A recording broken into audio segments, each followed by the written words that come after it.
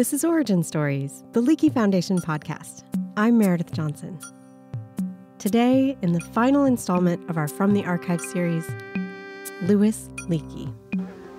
I also should be speaking at this... Just about you know. I'll be speaking at this level because I don't want to strain my voice too much. Now, are you getting it as loud as you'd like to have it, I wonder?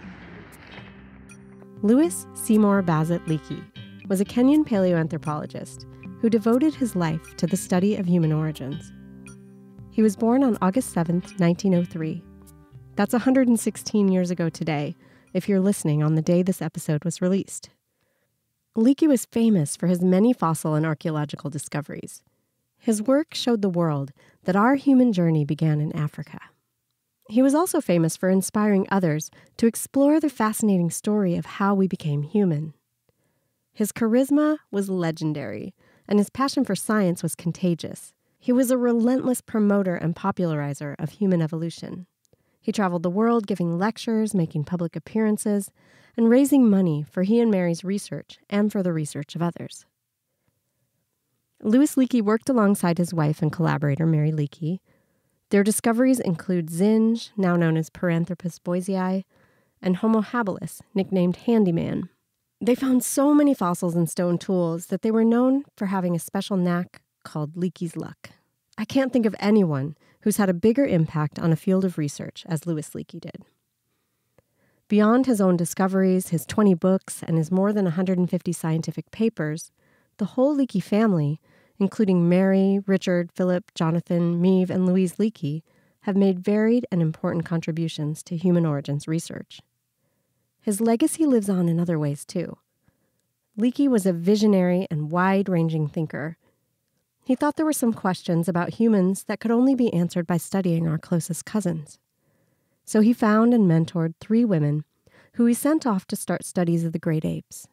The trimates, also known at the time as Leakey's angels, were Jane Goodall, who studies chimpanzees, Diane Fossey, who studied gorillas, and Birute Galdikas, who's still studying orangutans. These women opened new worlds of understanding, and they inspired many, many others to follow in their footsteps. Today, primatology is a rare field of science that has more women than men.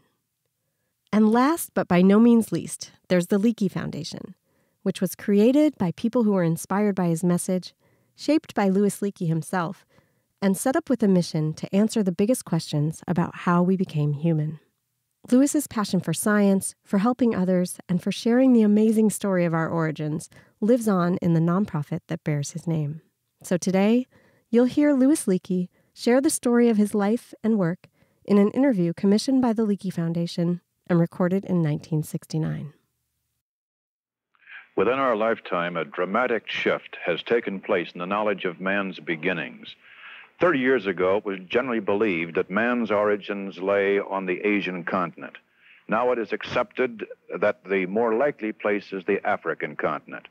The man responsible for this change is Dr. Louis S.B. Leakey, who, with his wife Mary and occasionally with his 3 sons, spent 30 years in the ancient lake beds of East Africa, literally unearthing the evidence that places man's beginnings on the African continent and sets his beginnings more than 1 million years earlier than was once supposed.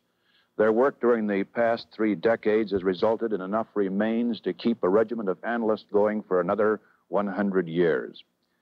Louis Seymour Bassett Leakey was born in Kenya.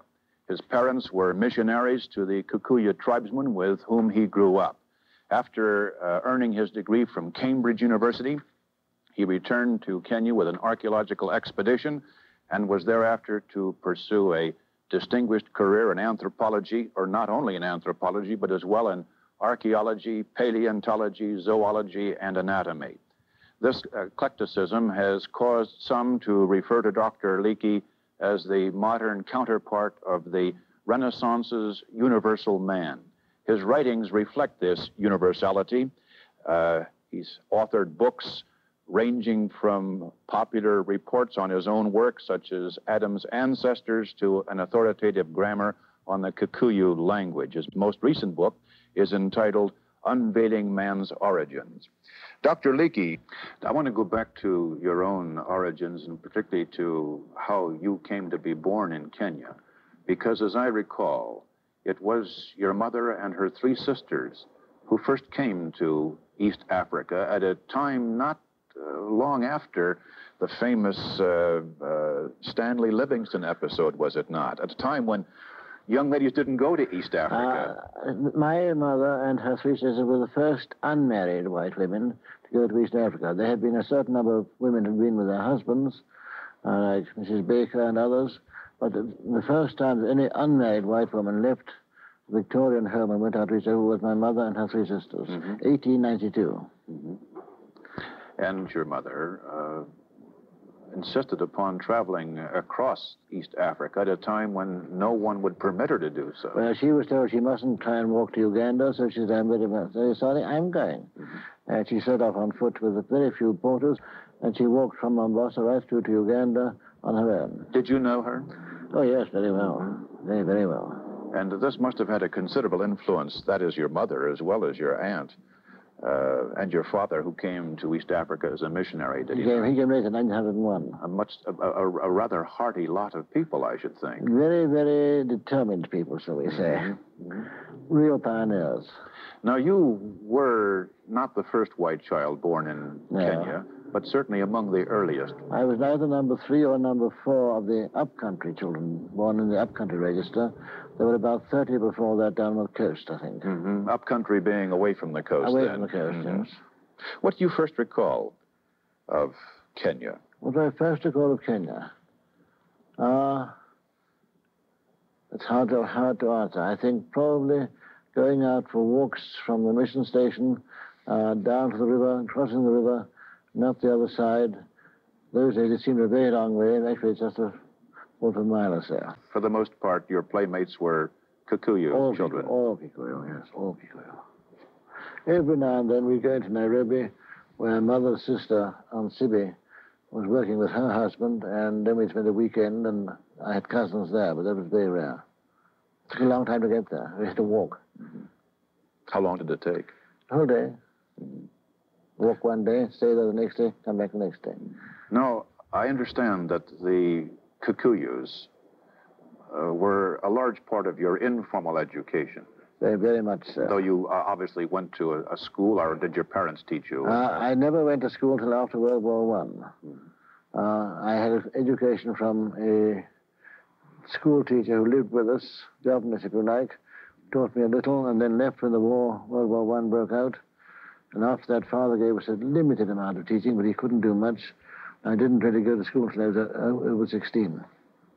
And what did you learn? What did the Kikuyus teach you? Primarily, observation, patience, stoicism.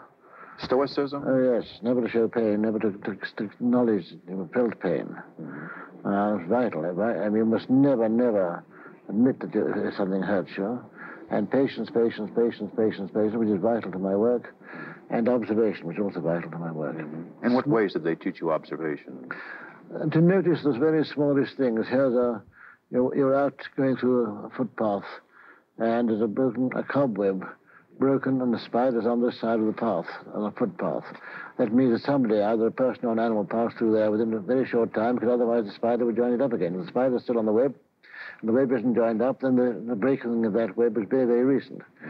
Little things like that. A bent leaf, which an ordinary person would never notice at all. It shows you straight away that somebody has passed there. Little tiny things, not footprints and the ordinary things that people think about in scouting or tracking. It's the tiny things that you have to observe that are vital. Vital to living, for that matter.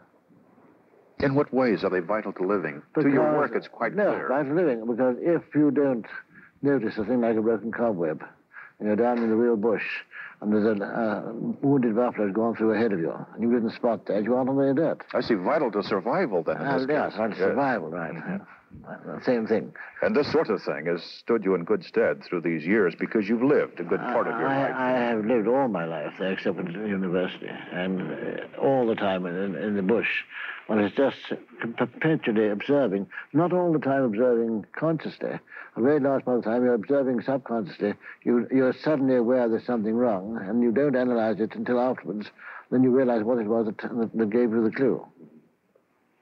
Writers have said of you that you sometimes think and sometimes dream in Kikuyu. Whether this is so or not, one, I suppose, would assume that Kikuyu might be a primitive language. Why would one think or dream? Well, I grew up using 3 languages all the time, Kikuyu, French, and English. And Kikuyu is a far more explicit language, and therefore better for dreams than for thinking. You have so many tenses in Kikuyu, you don't have to use adverbs. Kikuyu has 56 tenses in the indicative mood. And you never have to say, this morning or this afternoon or midday. Your tense indicates exactly which part of the day you're talking about. I don't say, this morning I got up at 5 o'clock, you used the right tense, and it shows that I got up at 5 o'clock is this morning, not this evening. The tense says so. So when you went to Cambridge, you were to major in French and Kikuyu? No, well, we don't use the word major, of course, but I took part 1 in French and Kikuyu. I see. And then part 2 in anthropology and archaeology. But there was some difficulty with Kikuyu. No difficulty, except that they wanted me to...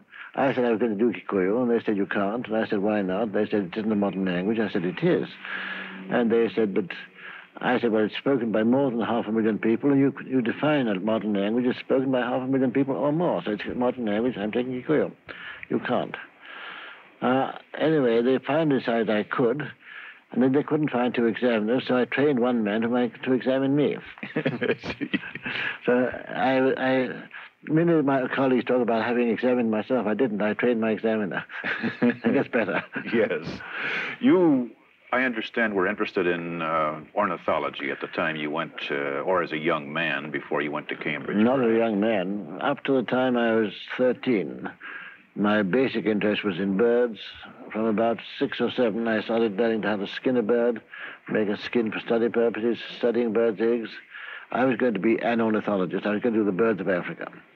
And then I read a book called Days Before History when I was not quite 13, and from that moment I never went back. So from 13 onwards I've been an archaeologist. What was the Days Before History is obviously about prehistory. A book about the prehistory of England by a man called Hall, and that absolutely turned my whole life. Why? Because I was so fascinated with what he said about the early man in England, and there was absolutely nothing about early man in Africa at all. So I decided it's high time we knew more about early man in Africa. Did you think I would do it. Did you think that early man was from Africa? Well, he quoted in that book that Darwin had said, way back in 1875, that the origin of man would be found in Africa one day, and I believed it. And from then on, I looked to see whether Darwin was right, and he was right. Do you know why you believed it? Because I was a Kenyan born, and I like to think it was true. At that age, my youth, I didn't think of it seriously. But if Darwin had said we would find man in Africa, and Darwin was a great man, and Africa was my home, I didn't see why we shouldn't prove it. I see. So you left Cambridge before you finished as a result of an injury, and I left Cambridge for 1 whole year because of an injury to my head, playing rugby football. And you came back to Africa. I came back to Africa. That was the first. My first scientific work in Africa was 1923. And was this after Cambridge then? No, that was during Cambridge. Yes. And then I came back in my first big expedition in 1926 when I'd finished Cambridge. In 1923, you came then as a student. Not as a student, no. But you were out of school for a year. I was out of school, but I came as what you call logistics man for a big expedition from the British Museum. But you learned a good deal of the technique from the leader of that expedition. I learned not the technique of archaeology, but the technique of preserving bones.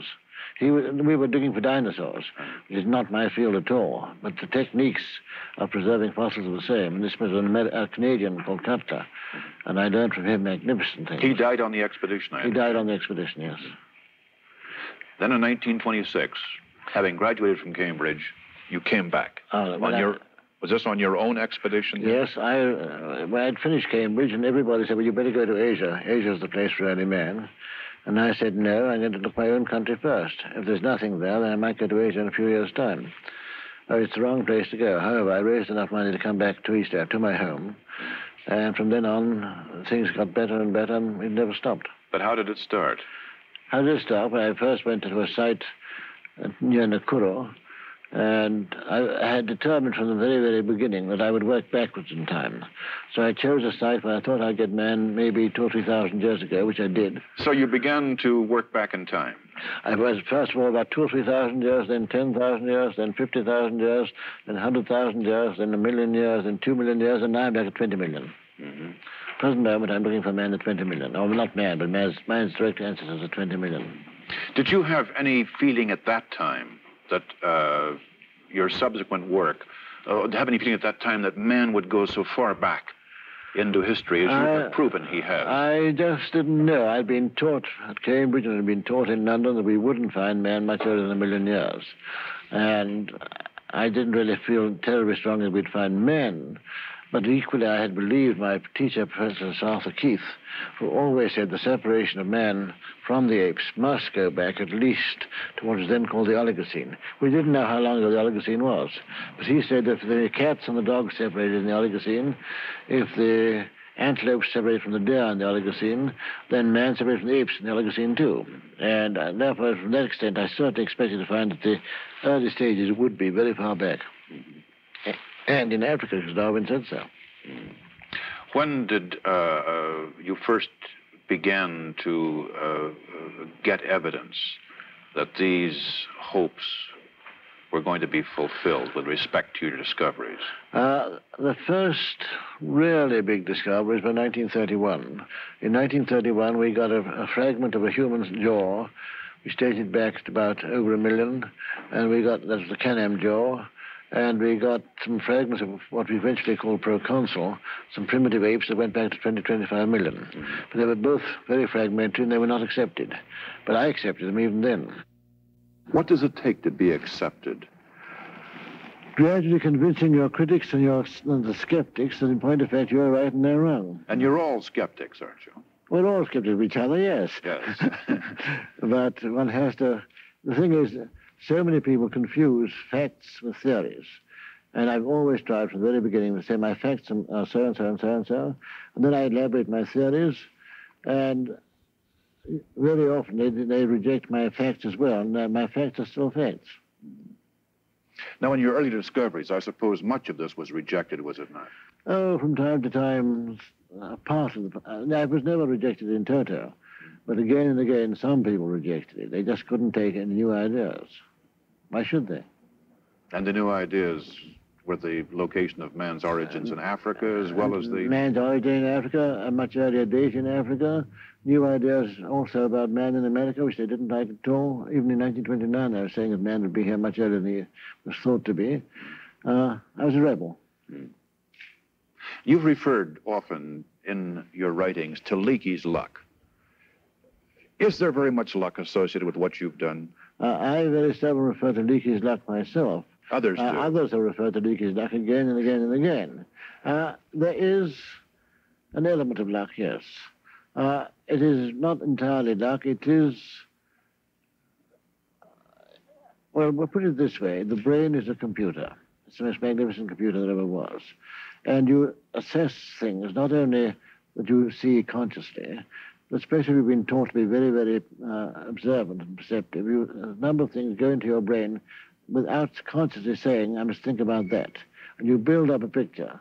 And again, when we've said, well, we had tremendous luck in finding that particular specimen, I'm certain it's much more than that. It is a total assessment of an overall vast number of different tiny little pictures which build up a certainty that this is the right place to go. We call it luck. When you took over from the German who had preceded you, the Olduvai Gorge, which is, what, 25 miles long? 35 miles long. And kind of a miniature Grand Canyon. Yes. How, when you have that kind of territory to work, how do you know where to begin? By looking hard. People don't realize that when I went to Olduvai in 31, I spent from 31 to 51 only prospecting. We didn't start digging until 52. We started prospecting... 20 years of solid prospecting, during which we pinpointed 46 sites in this 35-mile gorge and did not dig them except small trial trenches just to verify what we'd done. We didn't do our first big dig until 20 years after we started prospecting it. It's patience. Indeed, it is patience. Does it ever give you the feeling that you wanted to quit when you take a look at this Never, enormous never, gorge? never. There's always the feeling that just round the corner there's something better. That's why I wouldn't. We found important sites in 31, in 32, in 35, and I said no. You knew it was there. I knew they were there. I mean, we found them, we located them. I knew they had to be there. When we dig them, we'd get work. But always down the corner might be something better still. So I said, first of all, we prospect every single piece of this gorge. Then we come back and start digging. Why was the Olduvai Gorge such a rich area for digging? All right, that's a very important question indeed. To have a site that is really valuable from my point of view, there have got to be three particular things at the relevant time. Today it's dry. But at the time that I was interested in, the early part of the Pleistocene, as we call it, there had been water there, there had been lakes. That's important. Because there were lakes, there had been animals there. We knew that because the Germans had found fossil animals. And there was ample quantities of suitable stone for making stone tools. Unless you got the concomitation of stone for making tools, wild animals to be hunted, and water, early man couldn't be there. But on top of that, the conditions for preservation were very good. We had volcanic soils full of minerals, and anything that was there would have been preserved. And on fifth thing, the gorge itself would cut right through. Instead of having to go down this way 300 feet, we could go in this way. And it's always like a cross-section of... we had a cross-section. And it's always cheaper to go into the cliff than it is to come down from above. Mm-hmm. And you can see things better. So there were 5 prerequisites at Olduvai Gorge. I went there simply because my German colleagues said, we don't want to go there anymore. They said, there's nothing more to do. I said, there has to be more to do. If you've got water at the relevant time, stones, animals, and now you've got exposures, that is where I'm going. Now, even though you're, in America at least, probably best known among laypersons for your work in Olduvai Gorge, you worked and are working elsewhere, not only in East Africa, but in other places in the world, something which came as a surprise to me.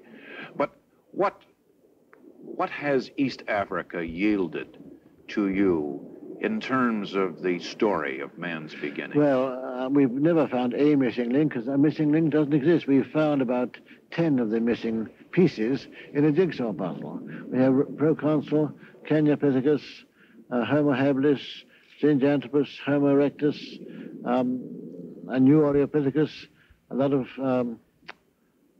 Limnopithecus specimens, new Dryopithecus. I'm afraid that doesn't mean very much to me. All right, I'll come back to it. You asked me a question. Well, all of these are key pieces of a jigsaw puzzle. Some of them are fossil apes, some of them are fossil man, some of them are proto-man. For example, this jaw of your and my ancestor 20 million years ago. That's from 20 million years ago? 20 million. That's from Rusinga Island, and it was subsequently covered by more than 1,000 feet of rock, and then uncovered again by erosion. We didn't go down 1,000 feet, but that had 1,000 feet of rock on top of it, and then removed again. And that is your and my ancestor, 20 million. We've now carried the story of proto-man to 20 million, another site at 14 million, another site at 4 million, and then 2 million. Well, the story is gradually... These are proto-man. These are not man. This is proto-man. It's not an ape at all.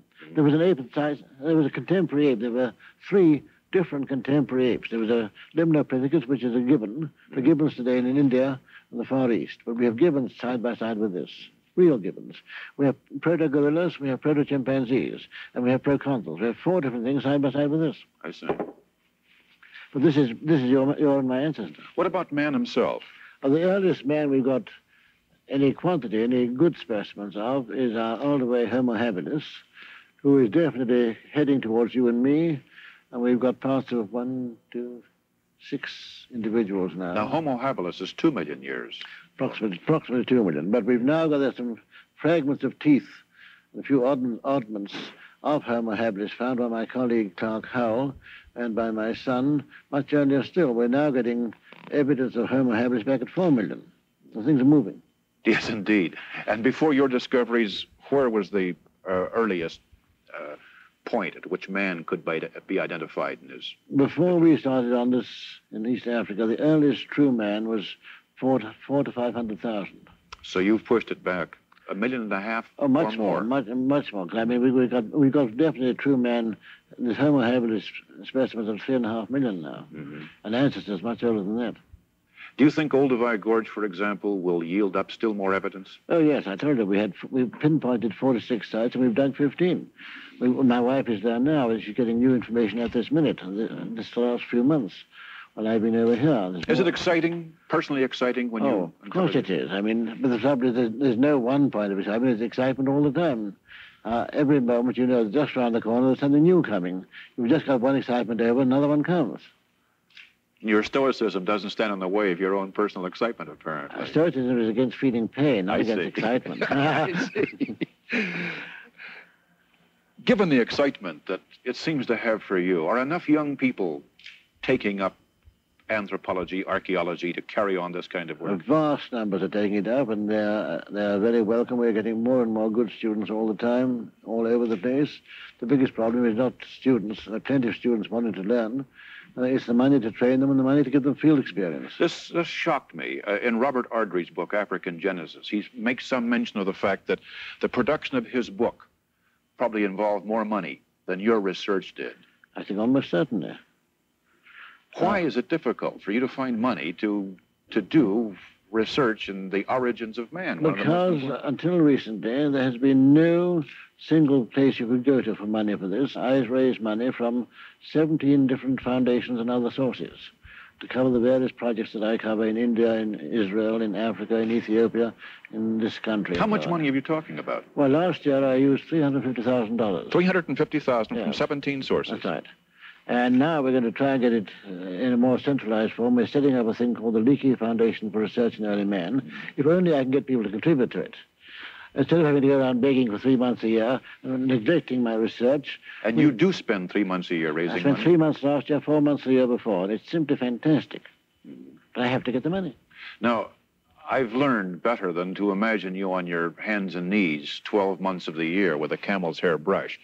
You do a good deal of research in you're curator of the National Museum in Nairobi. Not now. You're not now. I was curator of the National Museum until 1962. My son is now director of the museum. I'm now director of the research department, which is behind the museum. And at least 3 or 4 months of the year, I've got a research team there of 27 people. But I direct them, and I control them. And I also have to raise money for them. And that is where a part of my time... I spend my time now partly raising money, partly in the field, and partly directing the research and writing, because you've got to write, you've got to make the reports.